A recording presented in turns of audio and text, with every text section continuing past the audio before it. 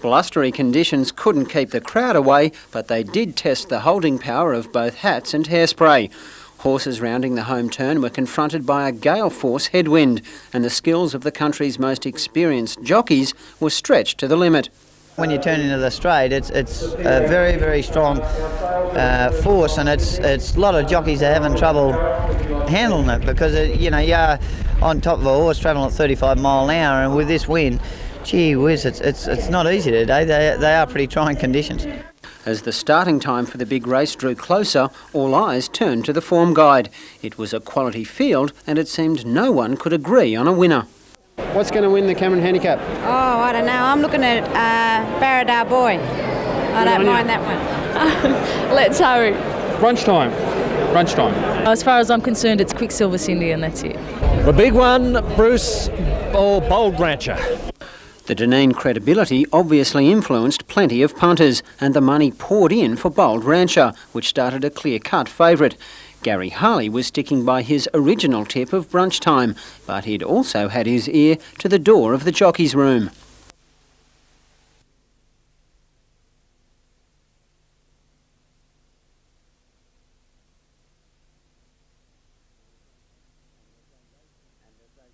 And as they raced into the home straight, Jim Cassidy proved he was a man of his word.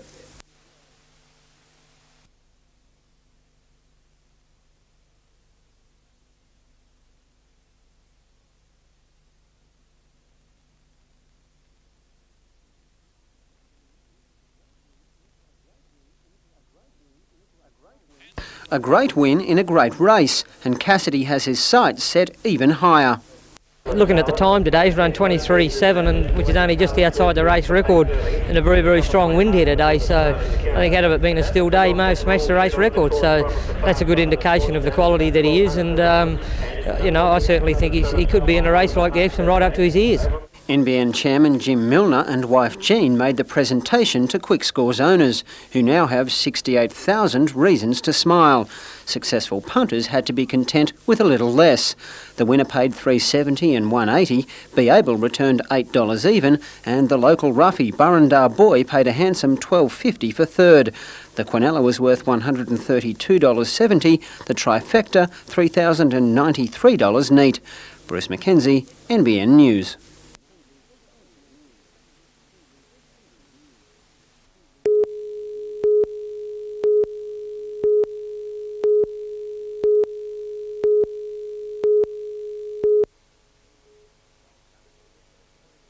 Gold Cup can be a fair pointed to the Melbourne Cup, with previous winners Hyperno and Gurners Lane going on to grab the glamour event in the southern city. This year's Wyong Cup may provide some hints as to the winner, as the first 4 place getters in that race are engaged in the Cup tomorrow. But our fearless tipster Gary Harley fears an invasion from the land of the long white cloud. Highlight number 7, Rural Prince, to be ridden by Jim Cassidy's brother Larry. I think it'll win 1 Equidity for second, a former New Zealander, and I've put in for third the Argentinian horse, number 6, Galilei.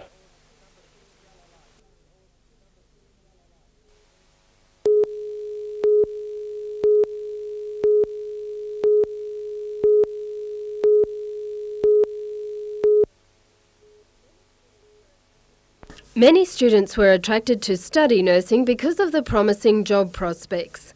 On the eve of final exams, these students have been told the situation has changed. I'm very disillusioned. When we started, there was a surplus of nurses and we were all guaranteed jobs. But now it looks a bit rough. The Director General of the Health Department, Dr. Bernie Amos, recently advised the Newcastle students of the need for them to start looking for jobs as early as possible because there might not be sufficient vacancies. I believe that the students probably were initially rather shocked at receiving that letter, but I think it was a very honest letter in informing the students of the actual situation. The Hunter Area Director of Nursing, Margaret Marks, confirmed that fewer nursing graduates will be able to secure jobs in the Hunter next year. She says up to 42 graduates will be offered places in the region, compared with 70 last year. And to move away, like to go to Queensland or somewhere like that, is going to be really drastic upon me and my family. In his letter to nurses, Bernie Amos says the Health Department's recruitment campaign has proved effective and vacancy rates are no longer as high as they have been. He also blamed the recession for fewer jobs in the public health system. Jane Anderson, NBN News.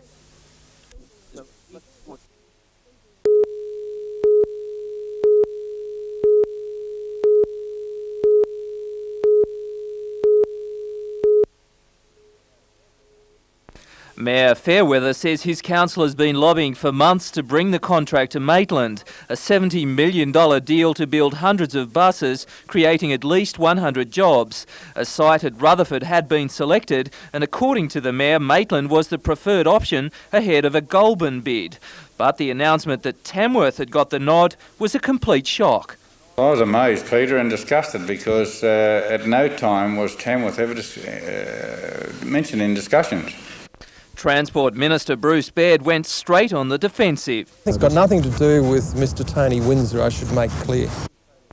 Tony Windsor, the independent member for Tamworth, holds the balance of power in the state parliament. It is in the Greiner government's interest to keep Mr Windsor on side. Ray Fairweather says Maitland's bid has been taken for a ride. What do you think about Mr Baird's comment that this has nothing to do with Tony Windsor? I'm sure he said that with tongue in cheek. Adding to the controversy, Bruce Baird told Parliament it was Sir Peter Abels, the owner of the company which will build the buses, who made the suggestion to change to Tamworth. Peter Ryan, NBN News.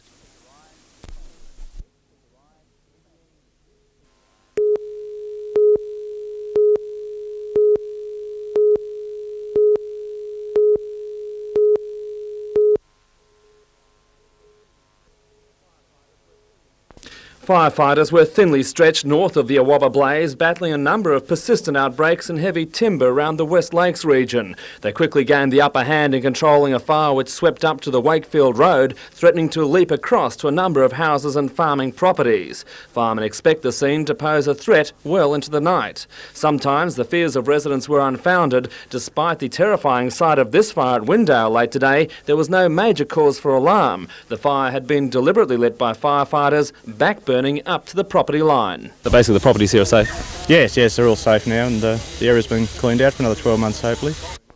Late today, other small fires were being reported throughout the region. Brigades expect to be busy well into the evening.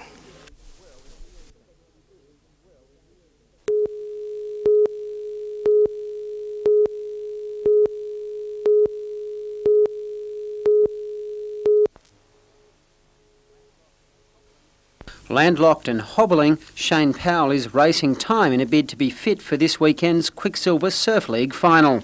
As I was going to the water, I trod on a sharp rock and it just punctured my heel. But it's pretty good. It's a nice clean little cut, even though it's pretty deep, but still looks pretty good for Surf League. I should be pretty good. The troublesome heel won't be his only stumbling block. A born and bred Avoca boy, Powell defected to Merewether almost 3 years ago. The Avoca Club will also be competing in the Surf League final series, and the young Central Coaster won't be the most popular man on the beach if things get tight between the two teams. Oh, that's no problem I've had, because when I joined Merewether I surfed down here a couple of times, like against Avoca, at Avoca. I have a bit of a house light, they pay out a bit and that, but it's nothing special. The All-Pro Merewether team, featuring the likes of Nick Wood, Luke Egan and Simon Law, will start a short-priced favourite to grace the winners' rostrum once again. Bruce McKenzie, NBN News.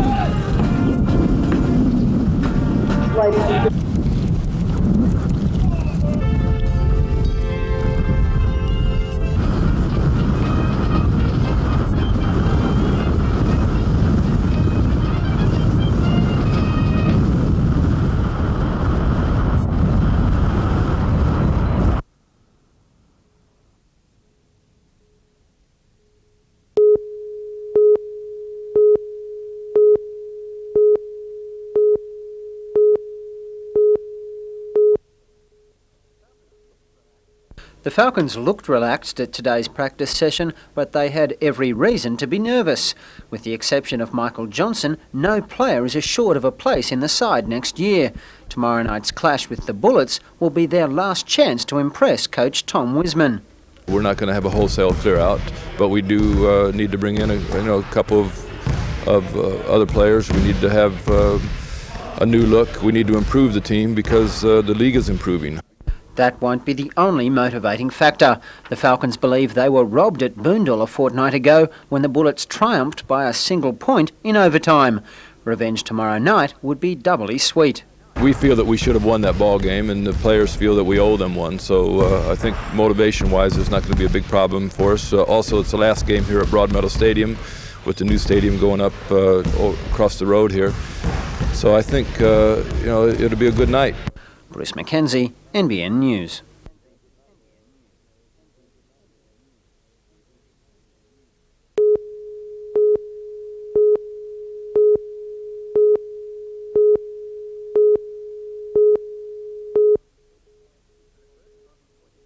For the first time in 25 years, the competition was held in the Hunter and in the shadows of the Lake Munmora Power Station stacks. 15 six-member teams from around the state took to the field to demonstrate their speed and precision in dealing with a number of mock emergencies. For the real thing, they could be called on to fight a canteen kitchen fire or switchyard blaze belching toxic gases and buzzing with 500,000 stray volts of electricity. Even these practice drills can be rugged, or at least plagued with minor annoying problems.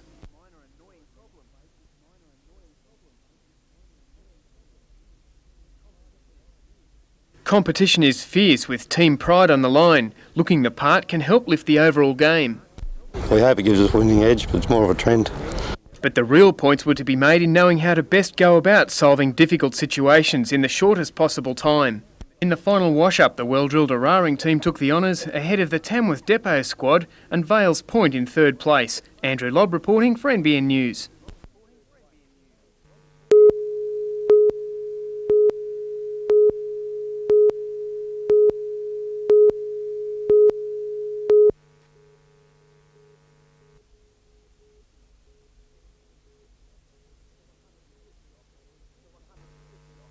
The 150 officers and airmen and women of 3 Squadron have spent long hours rehearsing for this parade, and the show went ahead with full military pomp despite a howling westerly gale which dislodged uniform caps and threatened to bowl over the colour bearer. The Royal Australian Air Force is 5 years younger than 3 Squadron, which was the first to arrive in France from Australia in 1916. Air Force top brass viewed the parade, including Chief of Air Staff Air Marshal Ray Fennell. Also attending was a cross-section of ex-squadron members from the past 75 years, among them the oldest surviving member, 95-year-old Harold Edwards. Harold was a watchmaker who went to France as an instrument fitter. He admits there was precious little to maintain compared to today's high technology. Very few instruments and very little went wrong with them. Mr. Edwards has the unusual distinction of being the man charged with guarding the body of the infamous Red Baron Manfred von Richthofen, who was shot down over Australian lines. He's a stodgy-looking little fellow. Fairly heavy built, but not a big man by any means, and he was very poorly dressed, it seemed to me. Of course, his flying jacket had been taken off him, but he was there and laid out. 3 Squadron gave the Baron a full military funeral, and his death sparked a debate which still rages about who shot him down. Mr. Edwards says it couldn't have been the Canadian pilot Captain Brown. The angle of the bullet proves to him that it was Australian ground fire.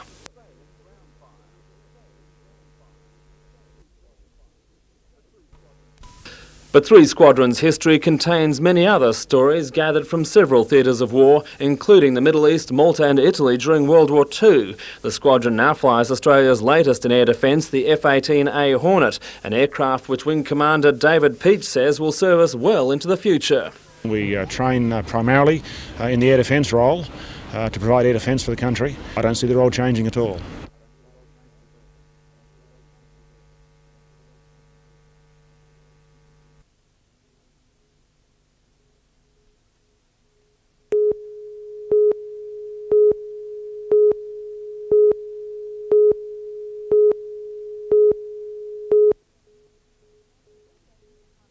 The paediatric department's salary budget has been trimmed to $6.5 million, and this would mean drastic staff and facilities cuts. Instead of nurses spending 6.5 hours per patient, they'll be spending 2 hours per patient, and that can only be to the disadvantage of children in the Hunter. And I mean, it's always very dramatic to say that children will die, but this is the sort of scenario which creates an unsafe hospital. The budget revision would also see resident and registrar overtime abolished and 30 beds axed, proposals staff can't endorse. Basically what we've said is that we are unable to provide the services that the children of the Hunter deserve within the budget that's been provided. But the group is willing to compromise. It's outlined minimum acceptable standards based on an $8.3 million budget. Under those proposals, overnight beds would be cut from 48 to 31 and 2 neonatal cots would close. But 24-hour resident and registrar cover would be retained, along with an acceptable nurse-to-patient ratio. But even if the department is granted the $8.3 million alternative it's proposed, there's no guarantee there'll be enough beds. It works off a 90% occupancy rate, and if demand is higher, there simply won't be enough room. The department's plan is now before hospital management. If it's rejected, doctors say lives will be endangered. If that provisional budget becomes the real budget, that things will be very, very grim for children in the Hunter. And the department says there's still more at stake, the future of John Hunter as a training hospital. That will be impossible for paediatrics. This hospital also trains paediatricians. I'm sure that we will lose accreditation from the college that trains paediatricians. And even more importantly is there is a threat to our medical school in that we may lose accreditation to train doctors.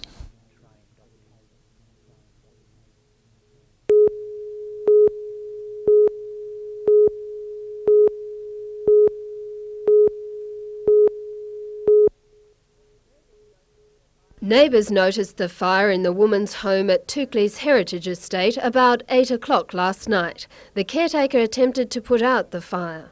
Our people subsequently arrived from the Toukley Brigade, extinguished the fire, and sadly we found a deceased person in the main bedroom.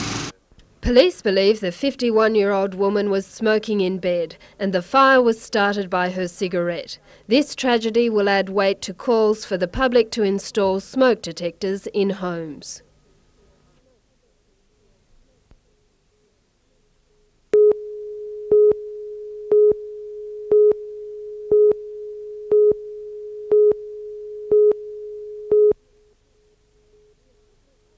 The equipment was checked, final touches added, and competitors gingerly took their positions. This is the longest event on the rowing calendar this year.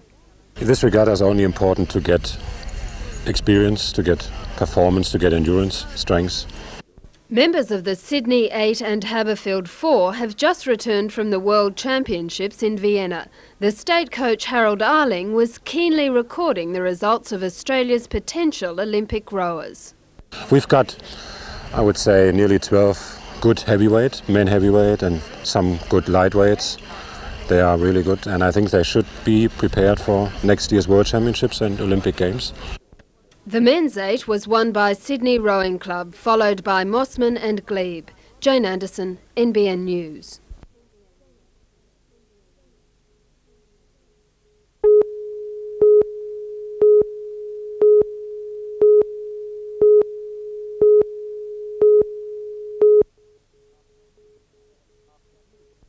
After years of developing a structure more in tune with a company than the public service, the Hunter Water Board has announced it is to be corporatised from next year. Although the board will continue to be owned by the state government, General Manager Paul Broad sees corporatisation as cutting the apron strings with Sydney and giving the service autonomy. We want to have the government clearly define its role with us and us to have our role clearly defined. And in the past there's always been confusion of roles. Corporatisation will do that for us. But the employees are apparently uncertain about the boards and their own future, as shown by a recent opinion poll. Almost 1,000 staff members were surveyed, while subjects such as job satisfaction drew positive results. Other crucial areas leading into corporatisation were given a colder response.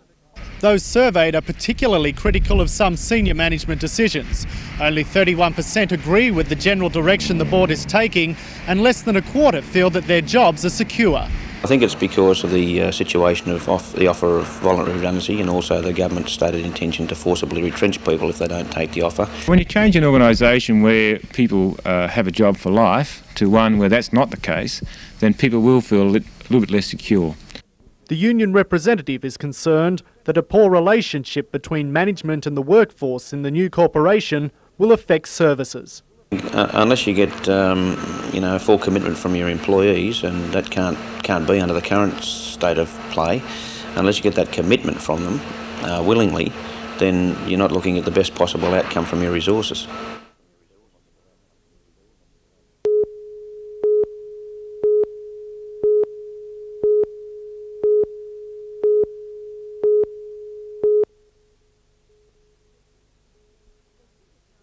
The City Council has been asked to develop a policy on sun protection which could be adopted by councils across the state. You've got coastal areas, you've got a lot of sun, you've got beaches. The council is involved in many activities, leisure activities, also children's activities, and therefore it seemed important to us to pick an area that had all the things we need to develop this policy for the whole of New South Wales. There was a time when the only warning to sun lovers was to swim between the flags. Now that has changed. Australians are aware of the need to cover up, but the Newcastle City Council hopes to spread the message further. The councils of New South Wales have to be able to assist by supplying areas where people can take advantage of shade and protection from the sun. The Greiner government today presented the Newcastle Council with a cheque for $35,000. It will employ a project officer who will suggest ways in which the council could help reduce the incidence of skin cancer. Jane Anderson, NBN News.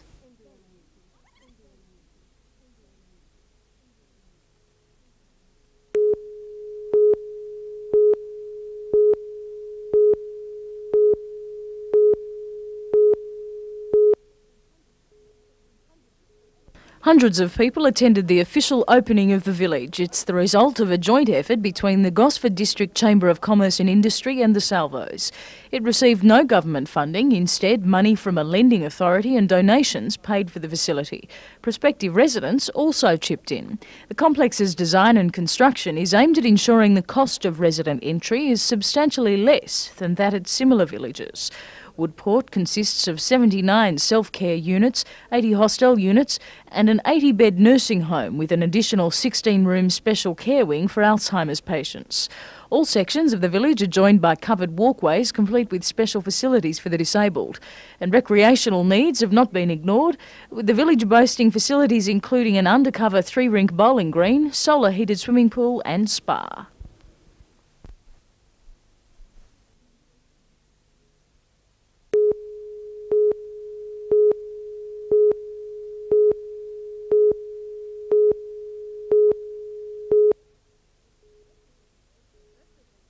Representatives of community welfare groups from across the Hunter met in Newcastle today to exchange experiences. Community groups have been very concerned over the last couple of years at the erosion of their funding, and a lot of them are saying that they're now in crisis. The Hunter Community Council estimates that funding has been reduced by about 10% and support staff with government organisations has been pruned by about 25%. And what it means is that we're already seeing a lot of services having to turn away clients, having to reduce their hours of operation or having to cut back the hours staff work and so on. Newcastle University's Professor of Social Work, Brian English, was critical of the recent decision to relocate the headquarters of the Department of Community Services to Lismore. If you don't have adequate support for your field staff, then your services suffer. And that's one way it'll suffer. It'll suffer also, though, as I said before, in the fact that the regional office will be remote from the vast majority of the people that it serves. The Hunter Community Council will produce a report detailing service cuts in the area. Jane Anderson, NBN News.